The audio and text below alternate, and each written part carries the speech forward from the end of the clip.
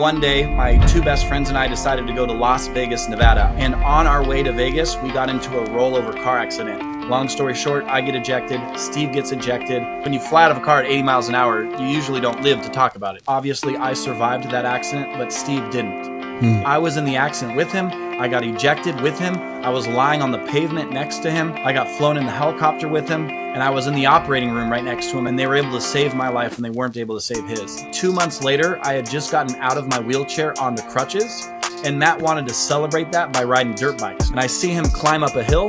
I start climbing the hill behind him, and when I get to the top of the hill, there is no top, it's just a huge hole. And as I was falling into that hole, I was able to reach out and grab a bush by one arm, looking straight down into this dark pit. 3 to 4 minutes later, I realized, oh my gosh, he has to be in this hole. I call 911. The police chaplain says I need to speak to the family. Now, the reason that it's taken so long is because this is the deepest mine shaft I've ever seen. It's 780 feet deep. Matt fell all the way to the bottom and didn't survive. 66 days earlier, Steve, Matt, and I were in a car accident together that only Matt and I survived. Now Matt and I fell into a mine shaft together that only I survived. So in 66 days, I lost the 2 most important people to me in my life other than my family in accidents that I was in.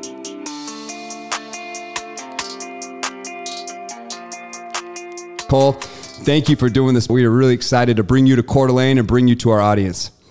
Well, thanks for having me, guys. Stoked to be there virtually. Yeah. So Yeah, man on the fantastic. mission, man. Man on the mission. We got to really consider here. We only have a little bit of time, and it's going to probably take 1,000 dinners with you to unpack the true nature of Cole. But I want to just get right down to it. At the end of the day, I know you, and I know you're on an incredible mission, right?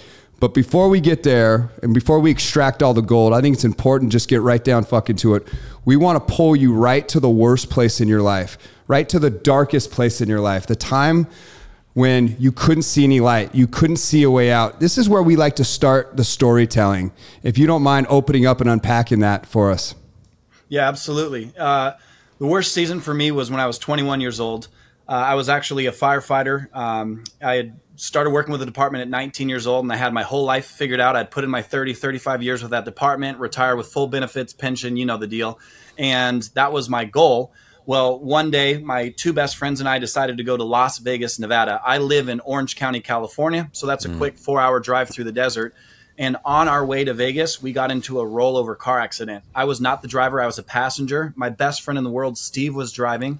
My other best friend, Matt, was in the passenger seat, and I was in the back seat when the car started rolling. Matt got super banged up and had to be rushed to the hospital in an ambulance. But Steve and I both got ejected out of the car. As it was flipping down the freeway, the witnesses and the police estimated that we were going about 80 miles an hour when we started to roll. The speed limit out there is like 70, I think 75. So we weren't being reckless. We were in somebody's blind spot and they didn't see us, and they merged into our car, which caused us to flip end over end. Long story short, I get ejected. Steve gets ejected. I have massive trauma, and they shut the freeway down in both directions and actually landed a helicopter right there on the freeway and loaded both Steve and I into the helicopter to air flight us to the hospital because we would not have survived in an ambulance. We were out in the middle of the desert, about a 30-minute drive from the nearest hospital, and we wouldn't have survived. I had a traumatic brain injury. I was bleeding out of my eyes, my nose, my ears. And I lost a lot of skin. I was broken everywhere. When you fly out of a car at 80 miles an hour, you usually don't live to talk about it. And so I get to the hospital, they're operating on me. They're operating on Steve. Long story short, obviously I survived that accident, but Steve didn't. And at 21 years old, he was the most important person to me in my life other than my own family, right? He was my best friend. He was my boy that I had grown up with. And so I had so much grief from losing him, but I had soul-crushing guilt because I was in the accident with him. I got ejected with him. I was lying on the pavement next to him. I got flown in the helicopter with him, and I was in the operating room right next to him as the team was working on me and the team was working on him, and they were able to save my life and they weren't able to save his. And it rocked me, bro. And Matt, the other survivor of the accident, he and I became inseparable because we understood what it felt like to lose Steve together and to now have the questions and the guilt of why were there 3 of us and now there's just 2 of us. Wow. And I was so hurt, I had to move back into my parents' house. So I'm 21 years old working as a firefighter at this point. My career in firefighting was instantly over. I was in a wheelchair. I didn't say that part. I had a spinal contusion in my L4, L5 of my spine. So my waist down was temporarily paralyzed, and I had to move back into my parents' house immediately after that accident because I had to be completely cared for. Like I couldn't even feed myself for the weeks following the accident. And so back home with mom and dad.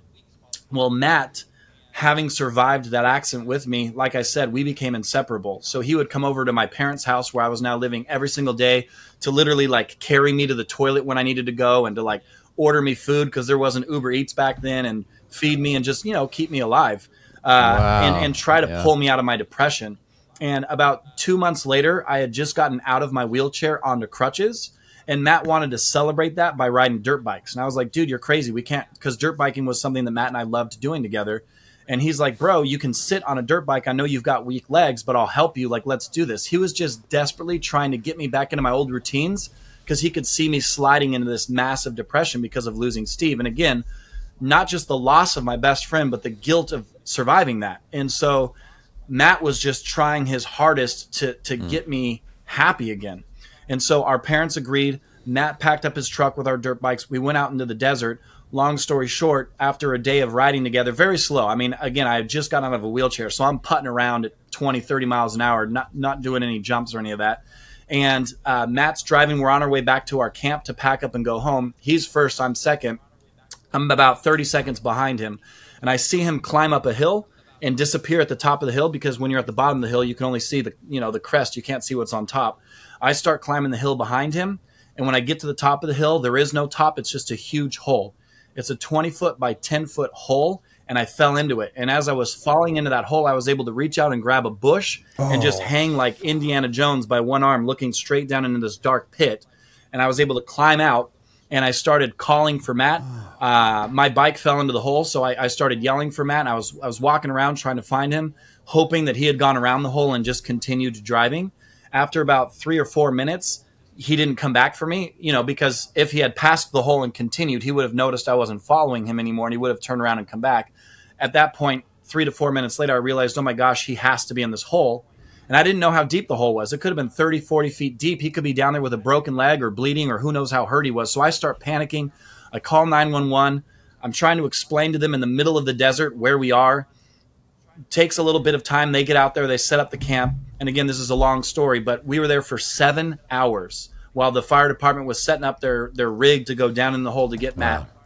7 hours into this, the police chaplain says, I need to speak to the family. So the police chaplain pulls us aside. It's Matt's mom and dad, Steve, who I had just lost 2 months earlier, 66 days earlier. Steve's mom and dad were there.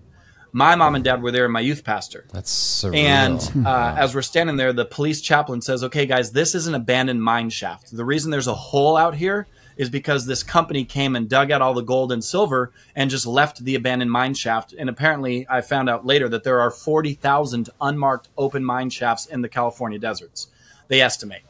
And so we fell into a mine shaft. Damn. It was nobody's fault. We weren't doing anything wrong. It was just a hazard that was there that was unmarked that you couldn't see until you were right on top of it. And so the police chaplain said, the reason that it's taken so long and it's taken us 7 hours to get to Matt is because this is the deepest mine shaft I've ever seen. It's 780 feet deep. Matt fell all the way to the bottom and didn't survive. And I lost it. 66 days earlier, Steve, Matt, and I were in a car accident together that only Matt and I survived. Now Matt and I fell into a mine shaft together that only I survived. So in 66 days, I lost the 2 most important people to me in my life other than my family in accidents that I was in. You guys both right now have best friends. And if when we finish this podcast, you got a phone call that you just lost your 2 best friends, this would be one of the worst days of your life. But what made it the darkest season for me ever was because, again, I didn't just lose my 2 best friends. I survived the accidents that they didn't. So I had soul-crushing survivor's guilt. And it put me into a very, very, very dark place. Yeah. And I had this victim mentality for a minute. And you know what? Screw it. I'll be totally transparent. In my car accident with Steve, they prescribed me morphine pills because I was so banged up and so hurt that when I was discharged from the hospital, they sent me home with, 30 morphine pills. And I only had to take maybe a week or two's worth of medicine because the pain eventually subsided. And I just had this bottle of morphine that was in my medicine cabinet in my bathroom at my parents' house. 2 months later, I lose Matt, and I remembered those pills, and I said, you know what, I'm going to try something. And I would take 1 or 2 morphine pills and then drink hard alcohol. I wasn't suicidal. I wasn't trying to kill myself, but I figured out that I would fall asleep at like 4 o'clock in the afternoon, and I wouldn't wake up until like 11 a.m. the next day. So I was just medicating myself. And then the few hours I was awake, I was so, on morphine that I just didn't feel anything at all. My parents didn't know I was doing this. This was, just something I was doing in their bedroom at their house because I was still recovering from my car accident. And I did that for about 30 days. So just for some dates, I lost Steve on September 10th. I lost Matt on November 14th. And then from November until December 18th was when I was, doing this behavior. And I realized on December 18th that I was being a victim, that I had all the reason in the world to be depressed and to feel sad, and that I was dealing with something very, very real. But being a victim, taking pills and drinking alcohol was no way to honor their lives. And I haven't told this story in a minute. It gets me a little emotional, but in that moment, I looked up at heaven and I started talking to Steve and Matt, and I said, I will not let your lives have meant nothing. I will not let your story end here, and I will not let you be forgotten. I'm going to do more in my life, and I'm going to push myself farther than I ever thought possible to honor you, so that when I'm face to face with my creator and I'm face to face with Steve and Matt again, because I believe I will see them in heaven, I want to be able to point back down on my life and say, you guys only got 21 years. For whatever reason, I was given more time, but with the extra time I had that you didn't, look at what I did with it. And that's where my mission began, was I promised Steve and Matt that I would live a life big enough for the 3 of us because they were only given their 21 years. And so I poured the rest of my morphine down the toilet and flushed it. I stopped drinking alcohol and was sober for like the next 2 or 3 years, didn't take a sip of alcohol, and I'm still not a big drinker to this day, and changed my entire life around, found my mission, found my God-given calling, and have been pursuing it ever since. But that season, it was 2004. In the fall of 2004 through much of 2005, I was just, again, in this ugly place of soul-crushing guilt and grief of losing my 2 best friends in accidents that I was in. Wow. One of the most powerful, profound stories I've ever heard. Number one, my heart just breaks for you, brother. What an inspiration you are to have. Not a lot of people can go to these types of places. Just first of all, it's just rare that someone has that kind of tragedy. There's so many people that play the victim card, and you touched on it, even though you did. Which I mean, of course you are. That's some of the most tragic, painful things that I could ever imagine. Really connecting the dots here in that moment of just pure. You trying to put yourself in his shoes? Yeah, I have something I want to ask you on that. In my previous career as a therapist, I'm so touched by your story because sometimes people will wallow in grief for years, thinking it's the loving thing to do. And the pivotal thing that gets them out of it is to recognize that if they really loved their lost loved one, they would dignify their life by fulfilling their own potential, like by making their life the most beautiful thing out of love for them. And usually that takes months and years of inner work. Right. And I'm really intrigued as a young man how you located that insight. Was that like would you say that's like grace, or how did that come to you? There is no shortage of God's grace in my life and blessings, that's for sure. I always say that I've lost more than most, but I've been given more than most. And to your question, I realized that I was on a path of only 2 outcomes. So why it took me 30 days. And by the way, I should clarify, on December 18th, that's where I made a decision and that's where I made a choice. But the pain and the grief didn't end there. I went through hell and I went through therapy. My mom is a therapist. And so I went through a long emotional recovery, and here I am all these years later, and I still have hard days of losing Steve and Matt and dealing with what I had to go through in my 20s. Yeah. And so just to be clear to your audience, when I made that decision, I didn't feel better, But why I was able to come to the conclusion that the pills needed to stop, the victimhood needed to stop, and the alcohol needed to stop was because I realized I'd end up in two places. Either A, addicted to drugs and alcohol and just completely throw my life away, or B, accidentally overdose. Because my body apparently has very high tolerance for things like morphine or whatever. By just 30 days of abusing these pills, I was already taking like 3 or 4 of them when I was only supposed to be taking like 1 every 8 hours. And so because I had to take more and more and more, I realized I'm going to kill myself. I'm going to accidentally fall asleep and not wake up. And I wasn't suicidal, but I didn't want to be alive. I was in this in-between place, and it scared the hell out of me. So why I had my aha moment was I had so much guilt in the idea that I would accidentally kill myself when Steve and Matt were accidentally killed, that for me to be the only survivor and to lose my life over substance abuse was so selfish and so shallow, it scared the crap out of me and sobered me up.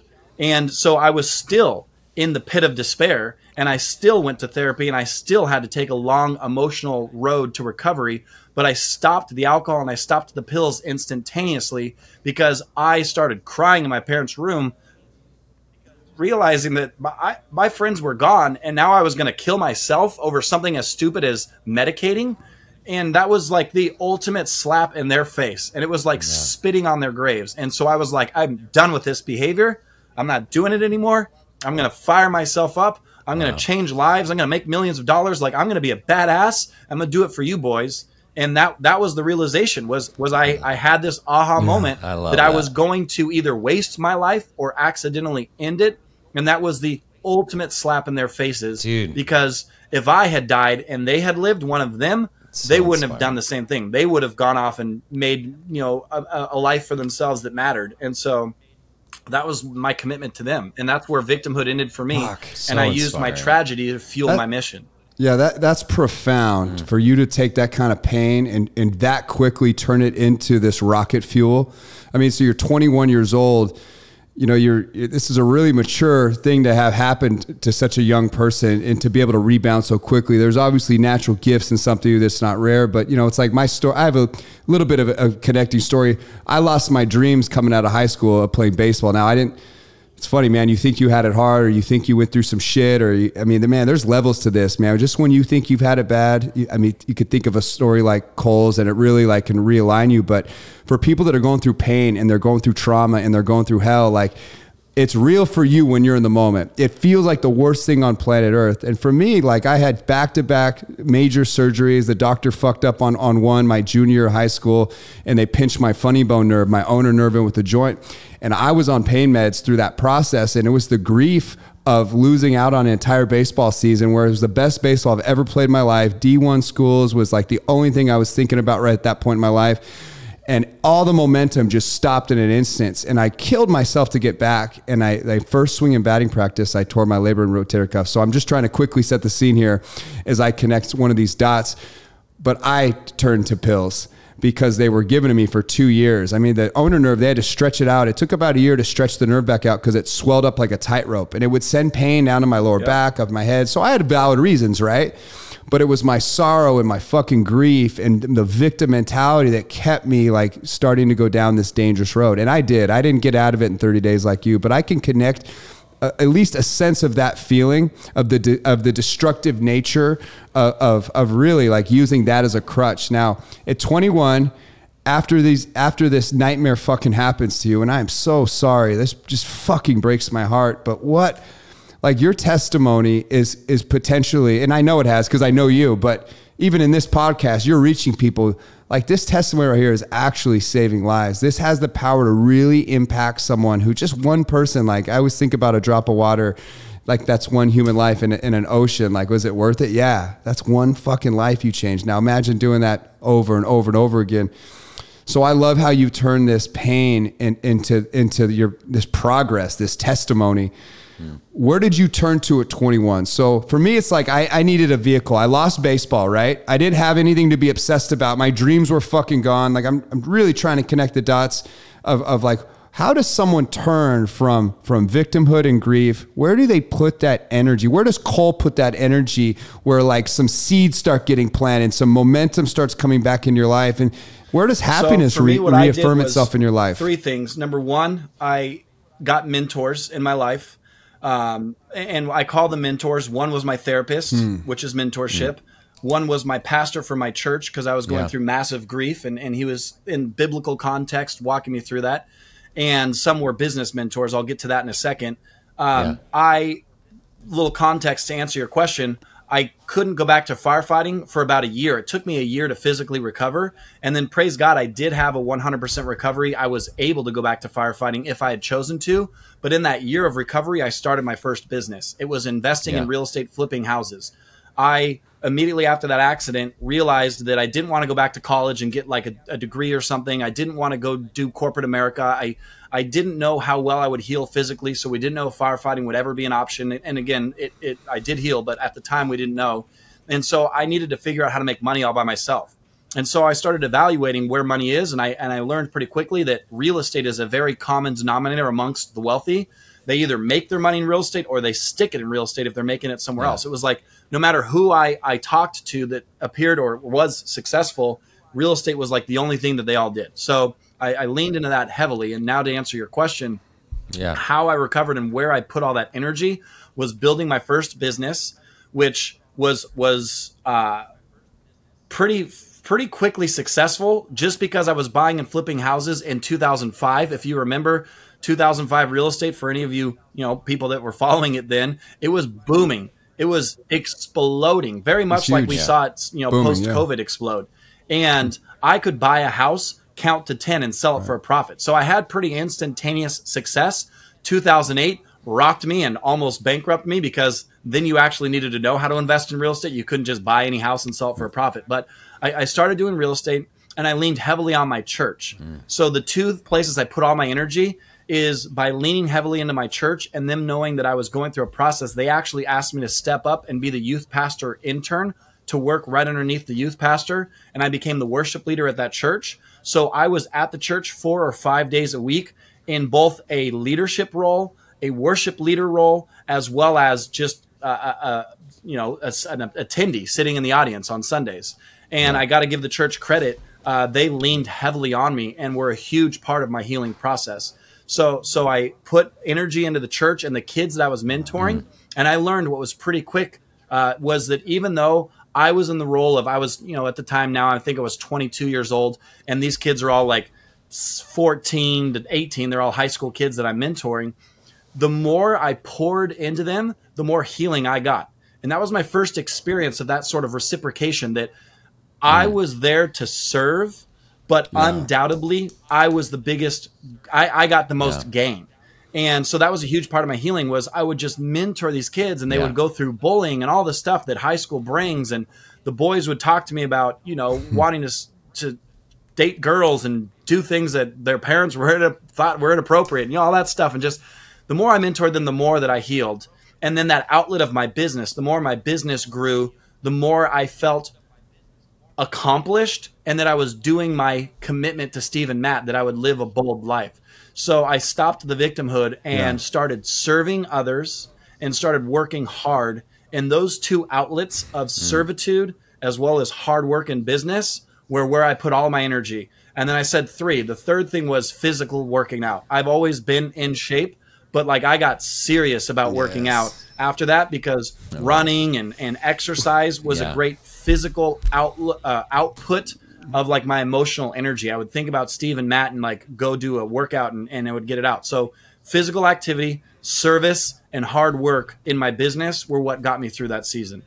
Yeah, I'm going to back you up for a second. Okay, so it's funny because so much of what I preach now, so much of what I pour into, it talks about the fucking 3 things. Yeah. Entrepreneurship is such a fucking gift. The gym, the power of endorphins, never underestimate the power of endorphins. But this new one, this serving others, stepping into the light, really, this is one that I'm grappling with right now and really trying to take ownership with. But I will say this, for me personally, I've never felt more fulfilling feelings in my entire life than I felt over the last 3 months. And it's really been stepping out in the light, and all the fear and all the the discomforting thoughts. There's no comfort when you step in the light. Really, part of serving others is getting out of your own way, getting out of your own ego, you know, like really like putting it aside and not giving a fuck what people think, because to really impact people means you got to be up in the limelight in a sense. To really impact people, you got to be, I mean, you could do it one-on-one, but really I feel like the church sort of brought you to a place where you started realizing the power of communication and pouring into other people, and this universe just opening up wonderful doors. But what a unique alignment. As he's speaking, I'm like, fuck, like every one of those is a book. You know what I mean? Oh yeah. It's like, I think anyone, particularly Cole, those three simple things, it's almost like an antidote to a man of any age, or really a woman, let's say, man or woman. But like a 55-year-old going through a big difficulty in life, if they could just re-tap into their faith, those three, yeah, get their body right, and have a new mountain to climb, it's amazing. I could just hear it in your voice. And I just have to add this thought. I was really moved by, like, I could hear, you could sense the truth behind people's utterances. So your commitment to, I think you said, be bold out of love for your friends. That fire, I mean, that's at the heart of your success. Like, Eric introduced me to you, so I started following you a little bit, checking you out.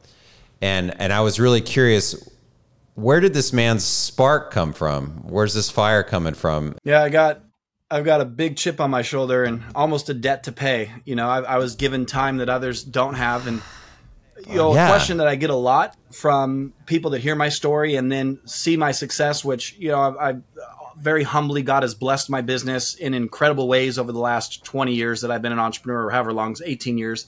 And so people say, Cole, can you, like, how much of your success do you attribute to that instance? And can people who don't go through something that tragic have success? Like, because it is my fuel, it is my motivator. And I say, absolutely, yes. You don't need to almost die and lose people that matter to you to make the decision that I made. The thing that I did that changed my life forever wasn't almost dying. The thing that I did that changed my life forever was the decision I made sitting on my bed at my parents' house on December 18th, that I would stop being a victim, I would stop taking pills, I would stop drinking alcohol, and I would start serving my friends by living a life that matters and big enough for the three of us. And that was a simple choice. Now, I was highly motivated in that choice, but that was a simple choice that anyone can make. And then I think that 3-step formula, you know, faith at my church, fitness in the gym, and then just absolute crushing business with, which, by the way, business has had its ups and downs. I'm sure we'll get into that next. 2008, like I said, completely almost bankrupted me. So let's not all puppy dogs and lollipops, but having an outlet to set myself up for wins. You know, I jog a lot now, and I hate it. I ran 4 miles this morning to get ready for this podcast because you said something about endorphins, Eric. I see it, same thing. I've got a big day today, and I knew that I needed to run and get my blood up and sweat before I could take on the day. And I hate 100. Running. But the reason that I do it is from David Goggins. Our mutual friend, Ed Milet, introduced me to David Goggins in 2019. And he's the one that told me I needed to start running because I hated it so much that if I could force myself to do the things I hated most, that I wouldn't just be getting physically fit, I'd be getting mentally fit as well. And there's something to say about the struggle being good in business, that when we're facing challenges in our business and when we're physically exerting ourselves, like at the gym or jogging, putting yourself through that beyond just the endorphin release, it creates a mental resilience that then goes into all areas of life. So for anybody who wants success and doesn't want to have to almost die first, it really is about a mentality. All those accidents did was got me thinking right and doing what I needed to do. And anybody can choose to start thinking right, prioritize your health, prioritize your business, prioritize your relationships, and to make them your driving factor in your success. Yeah, scar tissue is powerful. You talked about chips on your shoulder. Those can be powerful. The biggest thing that anyone can do that's listening is to find like the dark shit in their life and to turn that into fuel, like really leverage the fuck out of it. So many people though, the second you take extreme ownership, like they see a transformative like nature in their life. Everything starts to change. Universe talks to you differently. People talk to you differently. Like naturally, when you take extreme ownership, people are going to disappear out of your lives that are not good for you. Like you just had that extreme ownership position in life is fucking powerful. And that scar tissue, like you're really nothing without scar tissue. Like the best people, have you ever noticed this? The best people can always go to these places where they're talking about like the journey from hell to the light. Like if you don't have that, if you don't have a struggle in your life, like fuck, no one gives a shit. Like no one cares about success. We only care about like the struggle. How the fuck did you turn nothing into something? How did you turn pain into progress? How did you create momentum when everything was stacked against you? You had every bad thing go wrong in your life and you still found a way to turn out smelling like roses. It's fucking powerful, bro. I can't wait to really like see how this thing, because I know how it evolved. I mean, you're a big motherfucker now. Like this is undeniable. Like your gift to the world you are a gift to the world. This is fucking awesome. I'm so stoked to be having this conversation with you. You speak truth. You like pour it out into the universe, and like the winds that are coming in your life are there, but like take me to oh wait, let's go. Let's talk about the down in business, because so everyone thinks it's this ride like this who's never been on it. It's not. So I started a fix and flip business 2005. I got my dad to quit his job and become my partner. I was having some success and he was miserable in his career. He was overworked and underpaid in corporate America. So I was like, Dad, quit your job. Come be my partner. Let's flip houses together. So he did. And the rest is history. We started in 2005. The economy was great. Real estate was great. We were making money hand over fist. I was 22, 23, 24 years old, making $500,000 a year. I was an idiot. And so I was buying wakeboard boats and Escalades and renting mansions. You know, I had no financial literacy. I had no financial mentors at that time. I was just lucky. I was doing real estate when you couldn't lose, right? Well, 2008 came, the recession came, real estate imploded, and I started losing money on deals. I would flip a house, and when I would go to the closing table, instead of leaving with a check, I had to write a check because we sold the house for less than we were into it for. So I had to make up the gap. And I started hemorrhaging in my business. And, you know, we'd have a couple of wins here or there, but I was losing more than I was winning. And I was hemorrhaging money to, by the time it was 2010, I was down to like my last $30,000 to my name, which might sound like a lot of money. And it is what it is. But yeah. Well, compared to what I was making almost 6 figures a month. Right. And so now I'm down to like 30 grand and my bills are like 50 grand a month, right? Because I was a stupid kid that financed everything. I figured out what leverage meant at 21 years old. So I leveraged cars and leveraged boats and leveraged everything. And it made a lot of sense if I continued to make the money I was making. But when the money went away, I didn't own it all cash. I learned my lesson. Now everything in my life I pay cash for. And I don't care about, Cole, that's stupid. Why would you buy a depreciating asset like a car? Because I can afford it and I don't need to think about it and I don't care, right? Sure, I could buy something else with that money, but I love cars. And so long story short, I'm getting my ass kicked financially. So I needed to make a decision. It's 2010 now. It's 2 years of getting beat up and bloody in real estate. And I finally had enough. I told my dad, take my half of the equity. I can't do this anymore. My girlfriend at the time dumped me on Cinco de Mayo, which is who dumps somebody on Cinco de Mayo? So messed up, right? But she dumped me on Cinco de Mayo. And so I said, screw it. And let me ask you boys, when your business is absolutely imploding and not profitable anymore and your girlfriend dumps you, what do you do next? Well, the obvious choice for me was move to Mexico and become a missionary, which is what I did. So true story, I told my dad he could have my half of the business. That's awesome. I joined a nonprofit organization called YWAM, which stands for Youth with a Mission. I moved to Ensenada, Mexico, and I was now a full-time missionary living off my $30,000 instead of raising support. And I'm down in Mexico and I'm building houses for homeless families and I'm loving it. And while I'm down there, so my role was American, or actually not even American. They would come from Canada, Europe, all over the world, Australia. Teams would fly into Ensenada, Mexico, and we would take them through an experience where we would build a house for a homeless family in 2 days. It's not a house like in America. It's a 16 by 20 foot hut. But in Mexico, in the colonias where we were building these, it's the nicest house on the street. And so I went back down there and I leaned back into servitude. Remember, before I learned through my healing that serving at the church was a huge part of where I was getting healed. Well, a few things happened and I had some more loss that we won't even talk about on this podcast. And so I just needed to get away. And I moved, like I said, to Mexico and started serving again. And once again, I'll just jump to the end of that story. I got the most healing out of everybody. I'm down there building houses for homeless families. I end up starting an orphanage while I'm down there that I still have to this day. So in 2010, I was asked, because I was a builder, I knew how to build stuff. I was building houses. I was asked to go to this ministry and build a stage so that they could do church on Sundays. And while I was there, I learned that it was a ministry for women who were at addict recoveries. They were recovering from an addiction to alcohol or drugs or whatever it was. And that's what this ministry ran there. But a lot of these women were moms, and the dads are long gone. So they had kids that would just like kind of wait for mom to go through this program. Imagine it's Mexico.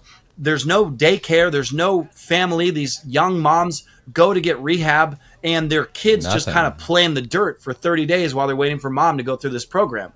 So I said, hey, what if we started an orphanage and had kids here who are waiting to be adopted, and then the kids who are waiting for mom to get healthy can live at the orphanage and we can foster them. So we'll have 2 kids, foster kids and orphans. Long story short, I raised a little bit of money and we made it happen. We bought the land, we built a building, and we started an orphanage in 2011. Fast forward to today, I still have that orphanage. You can go and see all about it on makemoneymatter.org. That's my nonprofit. We've turned it into a 501c3 organization. And who we target, and I know this will resonate with you, Eric, is we target any child in need, but we are in a border town. And leaving the politics out of it, as of recording this podcast, our southern border is wide open. You can literally walk from Mexico into America and not even encounter law enforcement and just start living your life here in America. And it is a huge, huge epidemic that we have at our border right now, because if you actually look into it, there is so much crime and so much stuff happening to these people who are just trying to get a better life. It's not good for them. It's not like they're casually walking across. I'll move on. What the cartels have learned, and this is one of the most horrible things happening on our earth today, but the drug cartels have learned that they can sell cocaine once a day, but they can sell a 10-year-old girl 10 times a day.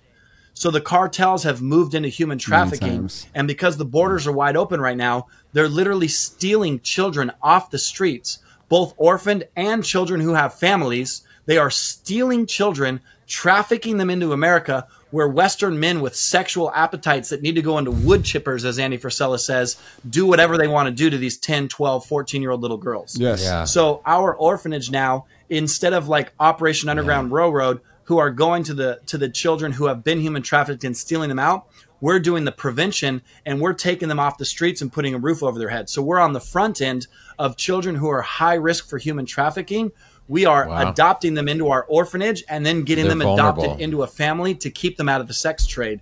And it's sadly the need is so big that we're in the process of buying an additional 5 acres where we're going to build an entire city of these little casitas, and we're going to be able to care for over 100 kids at a time. We hover between 25 and 30 kids at any given time right now with the size of my current orphanage. But with the new land we're buying, we're going to plant them an orchard. We're going to build them a soccer field, and we're going to build 60 of these huts where we can have over 100 children living with us safely, staying away from the cartels and being placed with families who love them. And so back to the question, 2008, my business started suffering. 2010, I threw in the towel. The girlfriend dumped me, which, by the way, that girlfriend that dumped me, I eventually asked her to marry me and got her back. She's my wife now. We are very happily married and have 3 beautiful children. Thank you very much. So I got her back. But at the time, the girlfriend dumped me. The business sucked. So I moved to Mexico on a whim.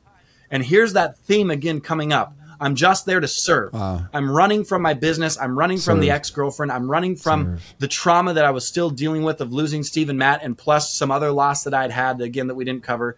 And I go down there and I leave with the biggest reward. I helped countless families with homes.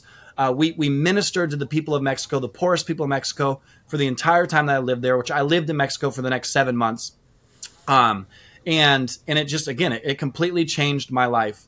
And I still, like I said, have that orphanage today. And it's one of the ways, it's part of my mission that I give back. And so outside of the business, my philanthropic endeavors is all around protecting and avoiding little kids being sucked into the sex trade. Yes. Let me just say, this is a man on a mission. Okay. Totally. Incredible story. Yeah. Like, this is exactly why we did this show. This is what we want to pull from people and inspire others to do the same, because every single one of you can go be a hero today. You just have to start making decisions, not be a victim anymore. I think it really starts with that. And then you got to get your mindset into a place where every day you get some endorphins going and you figure out how to go fucking serve someone. And you know, and the rest will sort itself out. I mean, Cole's got back. We just wrapped an episode, a conversation about, here's how we open it, Cole.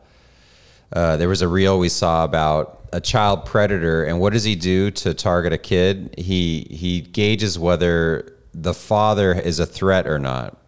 And it could be a present father, but he's distracted, he's depraved. Yeah, that's what a rapist said that he looks for, is the characteristics of his victims. It really wasn't the child that he was interested in. What helped that person make their decision was there a father present? And if there was, what was the father a threat? I mean, just let that sink in as we attack masculinity in America. And the whole thing of the show is like, it's just so moving to finish that conversation and be talking to you, because the whole tenor of the show was how innocence is so vulnerable, and kids have such faith and trust in whomever they're around. And what in the hell are we going to do about it? So Eric and I kind of left it open-ended. I mean, and it's so cool to meet a man. So with your orphanage, do the women, when they get recovery, do they get to have the children back, or are you? Yeah, talk to us a little bit about that process, and what do you look for in terms of the security, stability, safety of the family when they get to go back to mom? It's important for us to have biological children be with their mother. And these moms are oftentimes abused. Oftentimes they turn to drug and alcohol to self-medicate in the same way that I was, but for different reasons. And it's just this beautiful Christian-based recovery program that they go through. I have nothing to do with that part of it. I only help with the orphanage. I have nothing to do with the women's program. But to your point, we don't interfere with that. We would never take a mom's child away from her unless there are serious signs of abuse. But like, we wouldn't even take that mom to begin with. Like, the candidates that come into the recovery program are vetted. And we help women who want to be helped. And even if they're not the best moms, so much of the recovery program are parenting classes that we make sure that the mom is there long enough before we reunite them with their kid, which they still see their kid daily. So just to be clear, the kid stays at the orphanage because we have dormitories with bunk beds, and they get to live with the orphan kids and play on our playground and go to school. I pay for all the kids to go to school. Because there is no public school system down in Mexico. It's all private because they can't afford. There is no public system. So we pay for that and all their little uniforms and all of that stuff. But so back to your question, the moms are reunited with their kids when they've successfully completed the program, and then they go back to live productive lives. They are taught not just about God and healing, but they're taught skills in this program too. We teach them English as best we can, because in Mexico, if you speak English, your career opportunities are like 10x, especially in border towns to America, where all of these Americans speak English, and so they can get jobs at hotels or restaurants that they otherwise couldn't if they only spoke Spanish. So we pour so much into these moms that the kids are better off with their mom. And then the other kids that are the adopted kids, what's really sad, and I can understand where adopting parents come from, but I don't want to say all the time, but the majority of the time, parents that want to adopt want very young children, because they want kids that are like the day they're born or like under 2, because they want that to be their child. And I can understand that. It's harder for people to get adopted children that are like 8 or older. And those are the rarest adoptions. But those are the most common kids that are being targeted for human trafficking, because those little girls' bodies have developed to a place where these disgusting men can molest them or do whatever it is that they want to do to them. So it's not a catch-22. It's a double-edged sword where we're specifically looking for kids that are harder to adopt, because those are the ones that are the greatest at risk for being sold and so into slavery. And so they're the most vulnerable. I don't interfere with the process. I trust the process. My role for that orphanage is to make sure that nobody goes hungry and that it always has its funding. But to your point, there have been some real challenges over the 10 years I've had this orphanage now, of or I guess 11 years now, that there are certain moms that come into the program where we have to ask ourselves, is this kid best off being with this mom? But we're not social services. Like, we have no authority to be separating families. So we just do our best to equip these moms to be the best moms they possibly can be.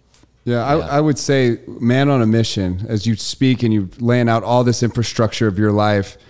One of the things I admire about you, and I know about you already, but it's really in line with this, is your ability to speak truth, regardless of what consequences may exist. We sort of touched on this for a hot second, but I want to just really expand on the importance. There's so many people out there that are not saying anything.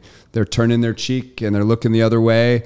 And this stuff's happening in front of us everywhere. And it's amazing how bold it's become, especially in the last 5 years. COVID did something unique to America. I don't know, really, it's hard to put a finger on it, but it sort of progressed so much faster. The compounding nature of how society's changed in the last 5 years is it's sad, but it's interesting. Like, how the fuck did this happen?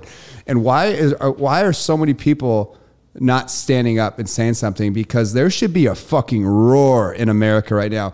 The lions should be coming up left and right and just ripping right now. We should be standing up and really fucking rising as a culture here in America that says no to this shit. Predators should be so afraid of fucking around with these children that they won't come out of their caves.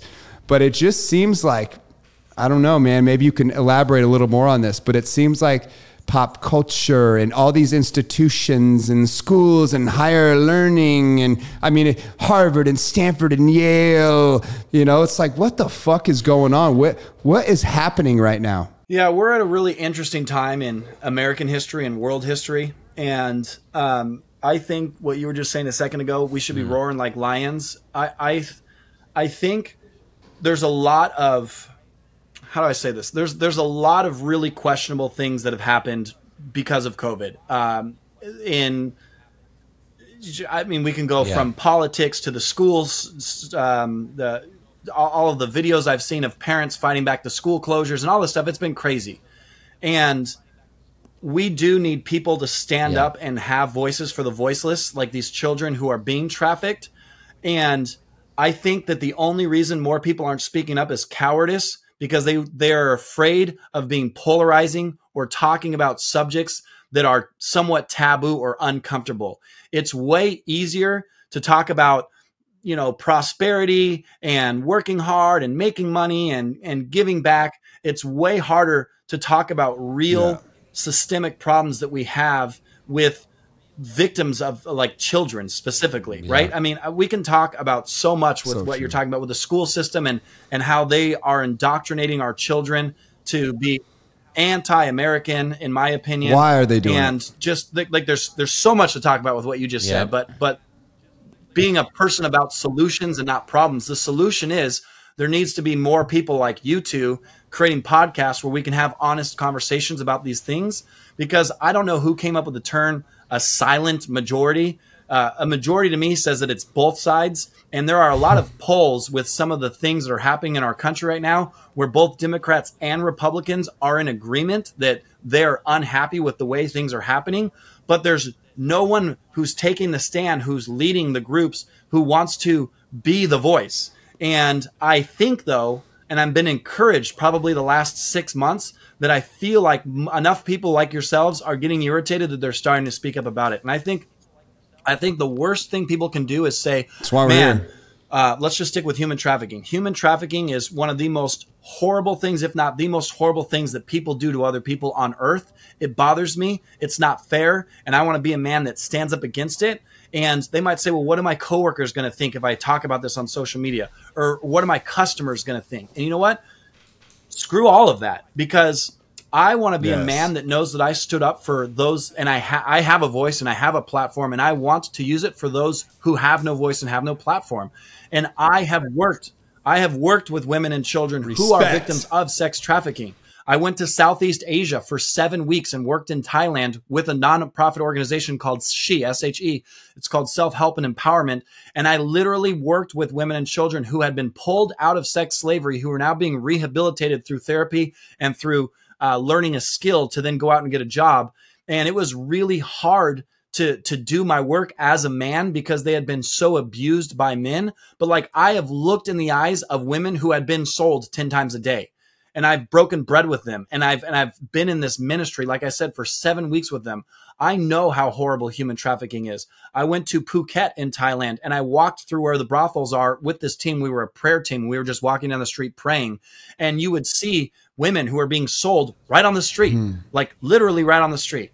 I've seen it. It pisses me off. And for anybody who's afraid to talk about these things because they're afraid how it will reflect on their brand, the only thing that the reflection of your brand will be is that you are someone with integrity who cares about fighting for what's wrong and speaking up for what's right on earth. So you know, I agree with you. We should be lions. We should be talking about it more, and people should stop being afraid of having hard conversations, because it's having these hard conversations as a society that starts to change things. I have a question for Cole. What you bring to mind, Cole, in terms of people being afraid to like call this out, is you can't participate in the depravity and stand against it. So what I mean by that is, like, with the advent of pornography out there, take it out of a religious lens. The whole mechanism that energizes this depravity and has men doing these dark things. I even think, how would I put this? The kind of man you are in your personal, private, quiet life impacts this. Like, if you avoid pornography yourself and you elevate everything that's beautiful in your own private family for your children and support goodness, it makes a real difference. And I don't want to get all Bible thumping religious on this angle. Most people aren't serving anybody. Like, just no one's serving anybody, because the second you start serving and you get into the trenches, even a little bit, whatever little bad habits you have, you probably are going to reconsider those. You just start inching closer towards the light. Yep. But if you don't serve, it's so much harder to inch towards the light, because you're always sucked down these dark pathways of bad habits and cycles and chasing your own tail and never getting out of your own way and always being a victim. It's always people that are victims that are having all these fucking problems. The people that are out there serving, the people that are really winning in life, they're putting others first, and the universe fucking rewards them. So at the end of the day, like, what can you take from this? Okay, what? It's hard. Like, what is someone really going to take from this? Yeah, they listen. What are they going to go do with it? Yeah. Like, just take this. If you want to fucking win in life, you need to get it straight right now in your head. You're going to have to be a servant to something bigger than yourself, to a movement, to a cause, to God, to something. Yeah. You are going to have to stop being so fucking arrogant, so narcissistic, and thinking the world revolves around you, that we should all change the way we communicate because of you. That's not how it works. Yeah. We are going to base this shit in truth and reality. Wherever the truth is where we work. That is the barometer for how we make decisions. And if I'm wrong, fine, show me the truth. Let's talk about it. But I'm willing to go there, and I'm willing to talk about it. And if I'm wrong, I'll admit it. I'll lay down, I'll apologize, I'll say I'm sorry, and I'll fucking own it. I'll just add, and be the thing, man. Like, that's what it, just to add like fire to Eric's key thought. It's like, be the thing you stand for, because it comes through. Like, Cole, I don't know a lot about you personally, but it just shines through that you are, at the very least, a man who aspires to be these things in your private life.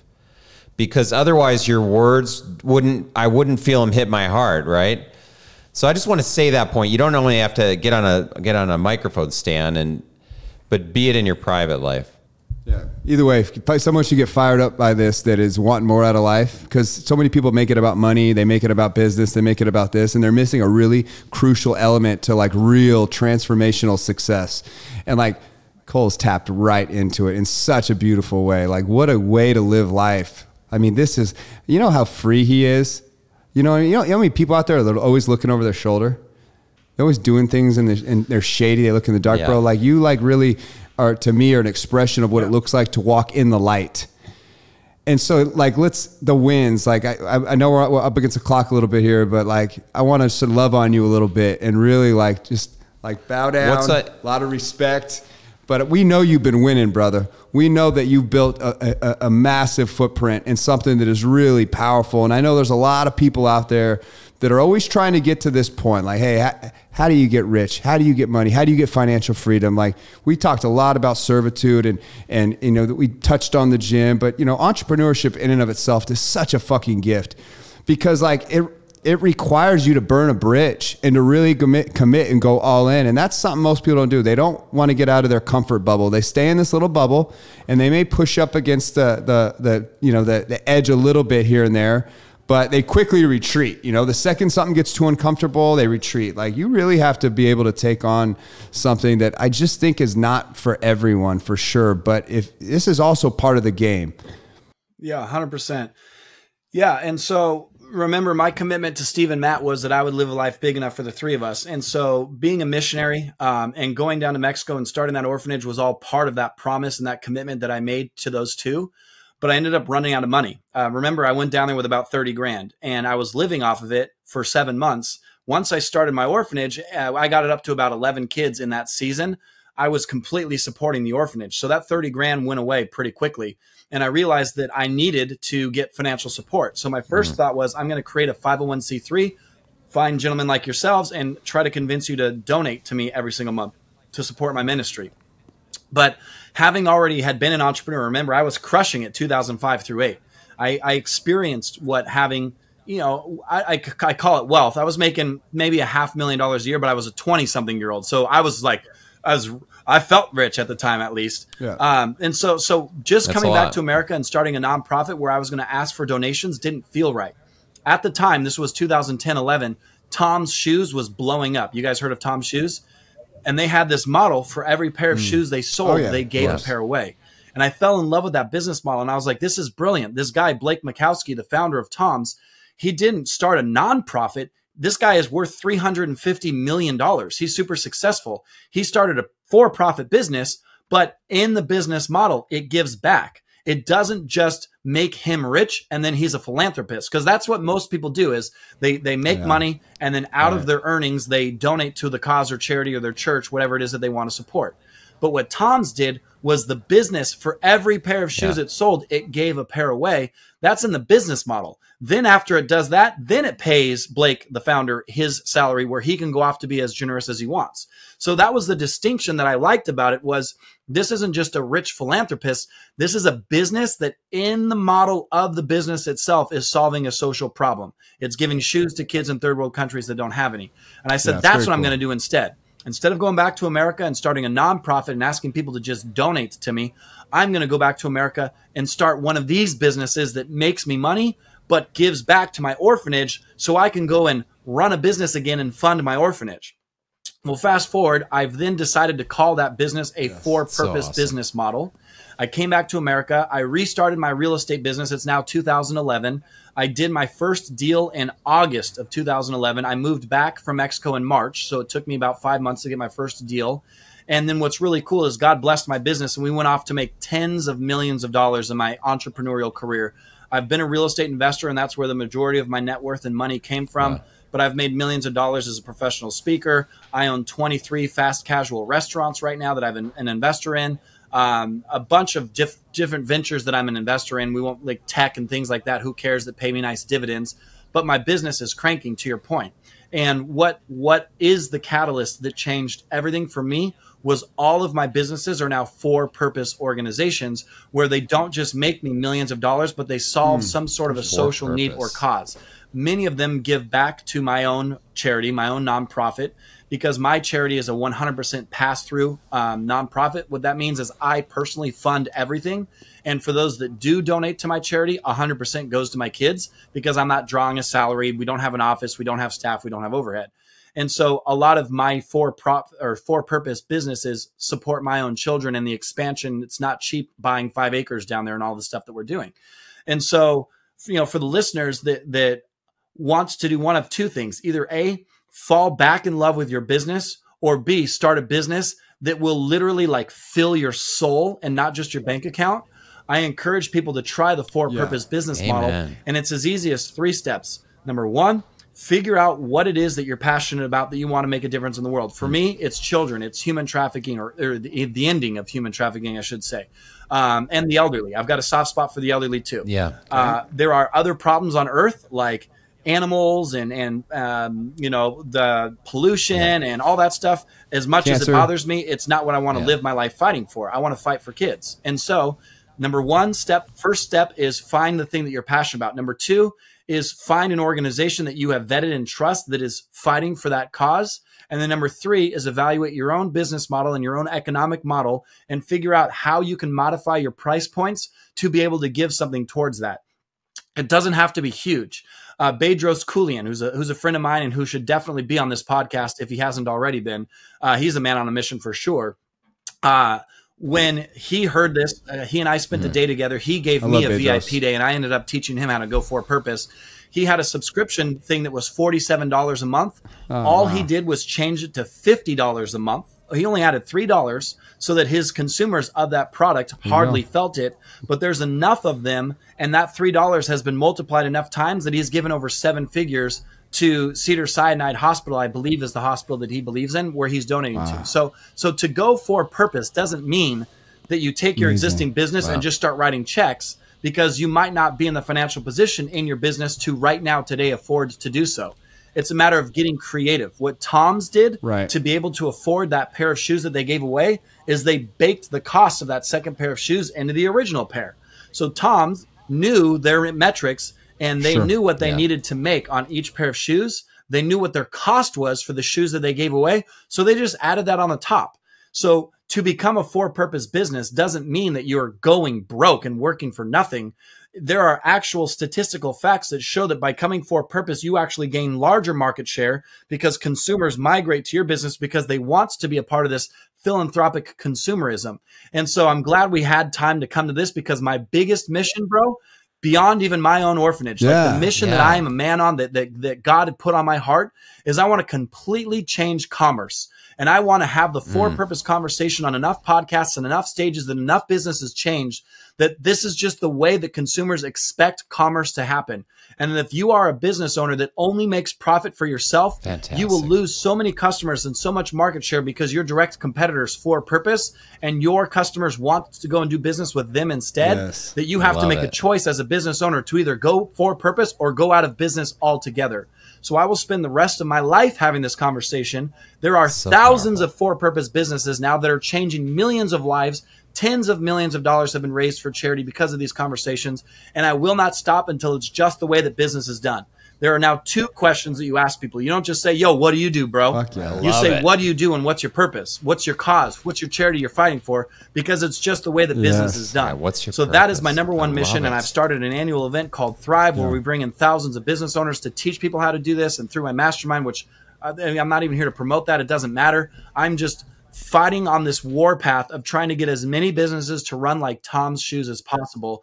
And it's happening, bro. And I know that it's gaining momentum. And at some point, the right influencer is going to talk about it, or the right moment, the right podcast. Maybe it's today. Maybe it's this moment right now will get happen, and where it will go viral and all businesses will be for purpose. And then we don't even need nonprofits anymore, because I love nonprofits. I own one, but they're stupid because they have no revenue.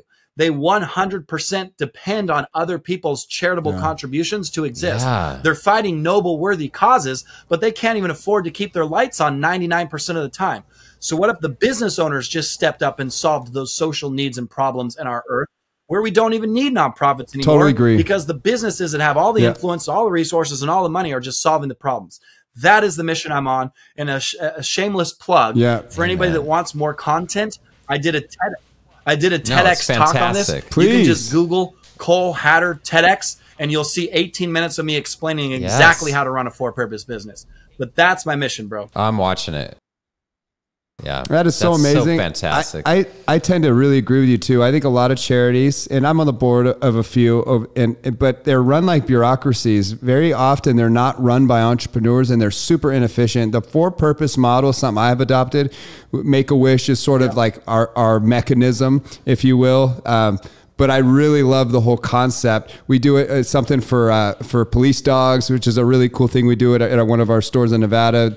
But we really have adopted this whole concept of bringing charity inside the business. But I like that you have your own organization that you could feed through your own businesses. But no, it's great. I love this.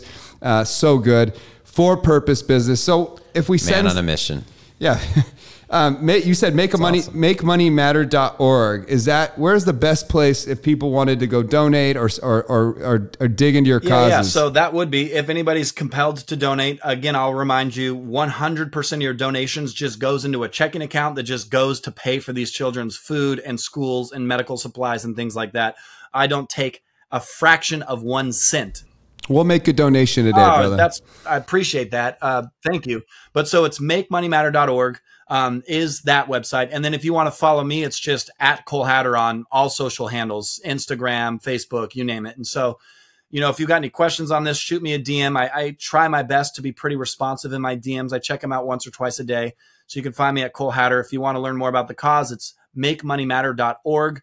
And yeah, I'm just, again, I hope to have a lot of life ahead of me because I've got to live enough for 3 of us, like I said, and hopefully making millions of dollars, running the nonprofit, giving back and having this for-purpose conversation will be enough that hopefully when I do get to see Steve and Matt again, I can say literally tens of millions of businesses have become for purpose.